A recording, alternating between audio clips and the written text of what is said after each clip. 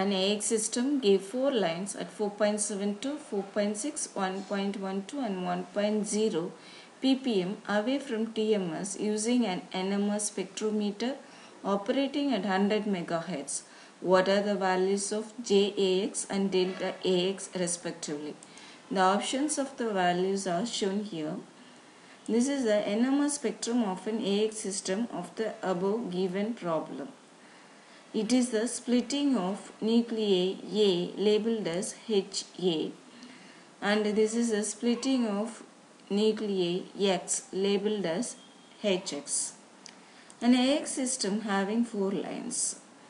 Doublets of each nuclei is shown here. Nu1 is equal to 4.72, Nu2 is equal to 4.6, Nu3 is equal to 1.12, and Nu4 is equal to 1.0 ppm. The splitting between the lines of the doublet is called coupling constant. The symbol for coupling constant is J. Coupling constant between any two adjacent lines in the NMR peaks of two sets of equivalent nuclei couples only to each other is same. Coupling constant between two nuclei A and X will be JAX. It is calculated by Nu1 minus Nu2 is equal to Nu3 minus Nu4. If we substitute these values, we get 0.12 ppm. JX value should be in hertz.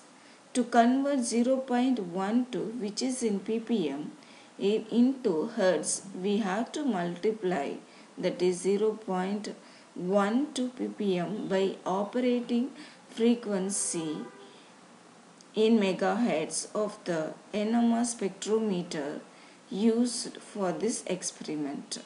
Here the operating frequency is 100 megahertz, so we have to multiply the JX value by 100. We get 12 in hertz.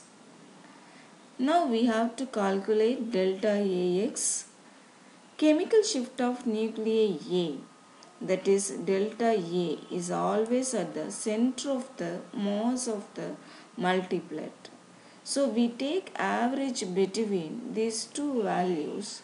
We have 4.66 ppm is the value of delta A. Similarly, chemical shift of nuclei X, that is delta X, can be calculated from the values of Nu3 and Nu4. That will be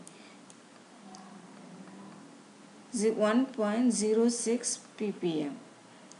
Now we can calculate delta AX. That is delta AX will be delta A minus delta X. We will get 3.6 ppm. Now we have both values, JAX and delta AX. These values are 12 and 3.6 respectively. So the correct option is the first option. Thank you.